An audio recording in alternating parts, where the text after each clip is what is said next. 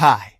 In this video, we will see two of Excel's lookup functions, Vlookup and Hlookup.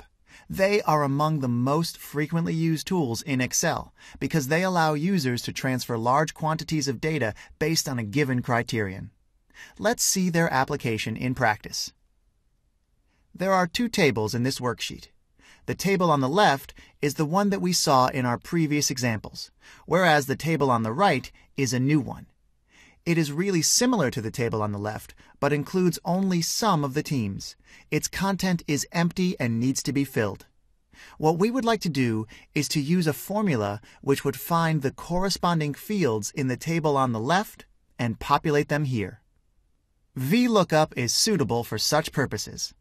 Let's see the four arguments of the function.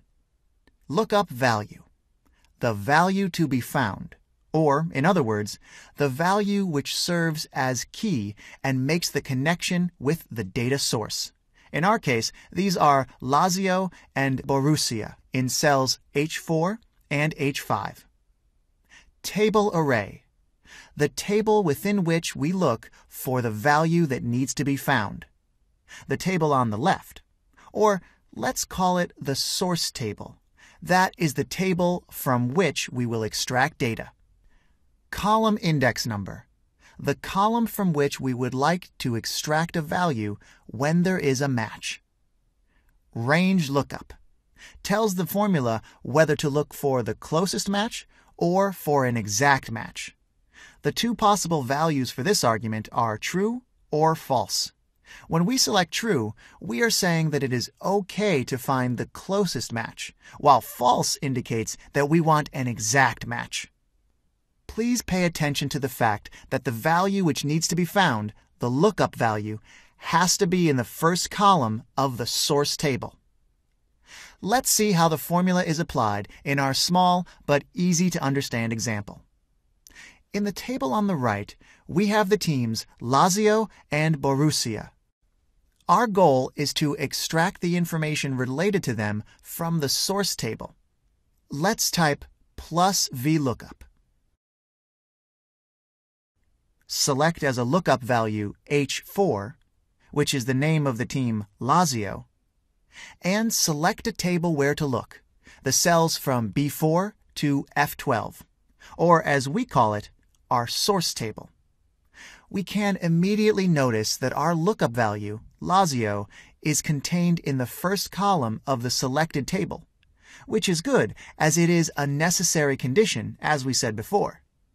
Let's type 2 as the third argument of the formula, as we want to populate the country field, which is the second column from the source table. The last argument will be false because we need an exact match. As you can see, the function was able to recognize that the value we were looking for was Lazio, and it supplied to us the result from the second column of the source table, Italy. Let's copy and paste the formula in H5, where we have Borussia. We receive an error message from Excel. The not available sign tells us that Excel was not able to find a value which matches the one that we searched within the first column of the table.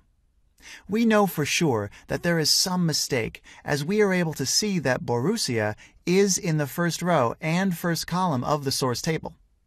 Let's click F2 and see which arguments are considered within the formula and verify that they are the ones which had to be selected. Yes, there was a problem as the source table changed its location. We didn't fix its references with dollar signs. Let's make this correction to our formula. Okay, now it should work. And it does. Let's copy the formula to the right. Again, we receive the same error message. This time, the problem is that the lookup value changed its position. We need to take care of that as well by impeding it from changing its column position, putting a dollar sign in front of the column reference. Our output is Italy. It is the same as before because we also need to change the number of the column from which Vlookup makes an extraction. Changing it to 3 should solve this problem. And it does. The result is no, and it is correct as Lazio did not participate in the Champions League. Now what we need to do is copy the formula for the rest of the table, remembering to change the column index number when we make extractions from new columns.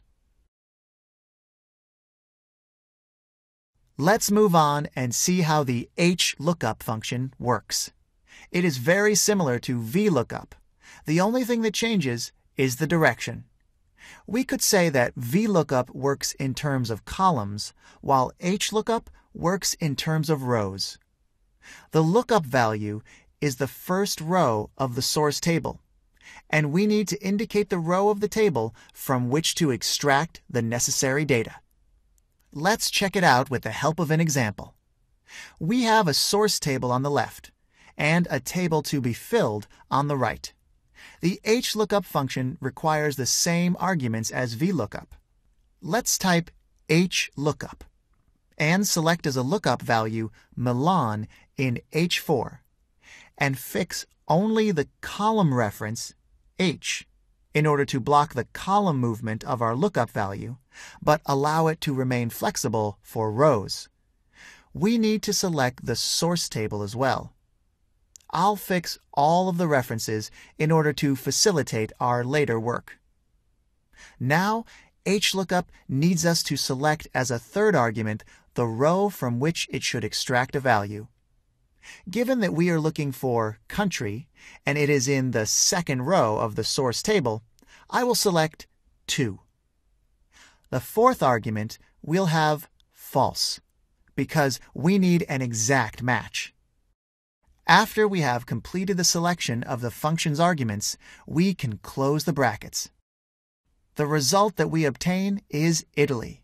The formula seems to be working. We can apply it for the rest of the table. The only thing that needs to be modified is the respective number of the row from which we need to extract data. This was our video dedicated to lookup functions. We hope that you found it useful. Thanks for watching.